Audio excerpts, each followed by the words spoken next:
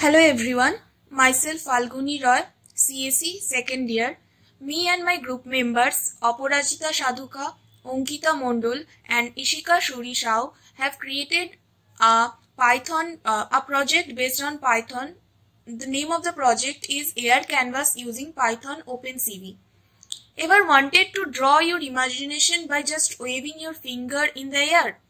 In this project, we have learned to build an air canvas which can draw anything on it by just capturing the motion of colored marker with a camera. Here a colored object at the tip of the finger is used as the marker. We have used the computer vision techniques of OpenCV to build this project. The preferred language is Python for this project due to its exhaustive libraries and easy to use syntax, but understanding the basics, it can be implemented in any OpenCV supported language. Here color detection and tracking are used in order to achieve the objective. The color marker is detected and a mask is produced. It includes the further steps of morphological operations on the mask produced, which are erosion and dilation.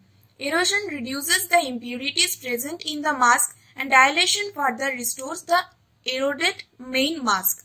The requirements for this project are Python 3, NumPy and OpenCV. To develop this project, we have to follow certain steps.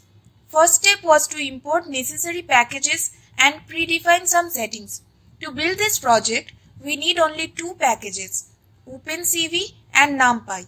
So first we have to import this. In the next step, we have to read frames from a webcam. We created a video capture object and defined the object as cap. Next, we have to create the canvas window. First, we define some colors that we will be using during this project. Then we create an empty blank canvas the same size as the camera frame. We want to change the pencil color during painting. That's why we have to create some buttons in the frame. Using those buttons, we can select the pencil color during the painting in real time. In the next step, we have to detect the green color. Here we are using a green object to simulate the pencil of our canvas. OpenCV reads frames as BGR color space. But to detect colors, we have to convert the frame to the HSV color space. HSV stands for hue, saturation and value. It is basically a cylindrical color space. In the next step, we have to draw on the canvas.